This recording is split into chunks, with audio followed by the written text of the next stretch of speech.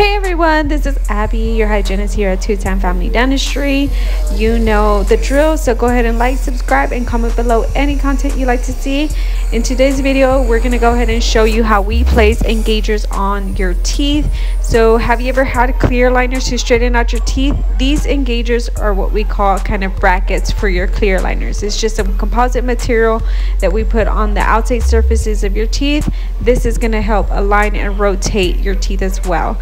So we'll go ahead and etch it, we'll rinse the etch off, we'll go ahead and bond it, place our engagers, make sure we light cure it really well. I will warn y'all, you might be a little bit sore the day after the engagers when you wake up in the morning. Take some Tylenol for some discomfort. We hope that you liked today's video. If you have any questions, comment below and give us a thumbs up, and we'll see you at the next video. Bye.